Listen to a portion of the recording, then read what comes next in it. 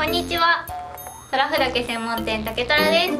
南国土佐では熱帯夜に重宝するのがこれ、竹の抱き枕です。竹婦人や竹かごとも呼ばれ、古い時代から夏の快眠アイテムとして使われてきました。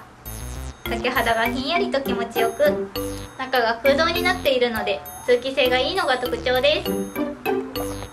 抱き枕としてはもちろん、足や腕、腰に当ててクッションとしても活躍します。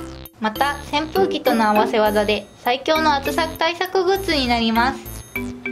程よく風が抜けてこじゃんと気持ちいい。竹虎には柔らかく抱き心地の良い間竹抱き枕6つ目磨きと、大きな網目でも丈夫な白竹抱き枕6つ目、100センチ、70センチ、流線形が体にフィットする白竹抱き枕5座目の4種類があります。